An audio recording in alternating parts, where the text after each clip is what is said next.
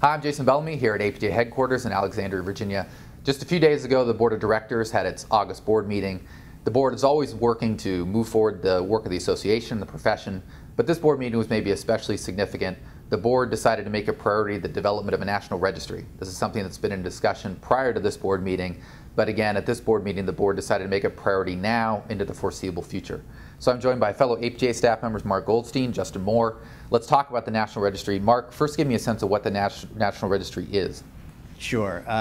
What it is globally is some organized system to collect uniform, and uniform is really the key, data that can be used for a number of different purposes. What we're going to be using it for is really three things: to answer policy questions, clinical questions, and the third perspective is to sort of promote science and answer research questions that have been very important to the profession.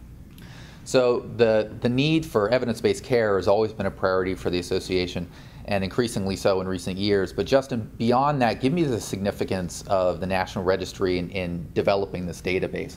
Thanks, Jason. The registry is very significant because of the changing currency in healthcare following the Affordable Care Act.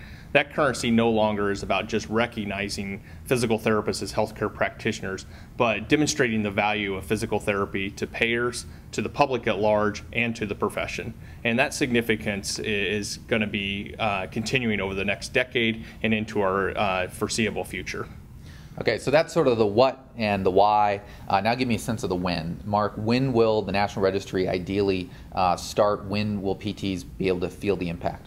We think realistically that we can be up and running probably early in 2014 with if you want to call it a pilot or a smaller number of people, hopefully 100 or so clinicians will be providing data to us. And based on a schedule that Justin has put together that has to do with a lot of policy things going on the Hill, we hope that we can be fully operational by sometime early in 2015.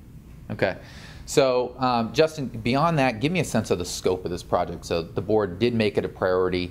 What does that really mean? How big is this project for APTA? Well, as you said, Jason, the board made this a top priority for the association.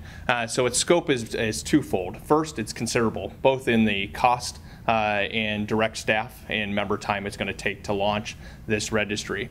But it's also considerable because of the diversity of PT practice. We practice in a lot of different settings and treat patients of multiple different conditions, and also the size of physical therapy at over almost 175,000 practitioners.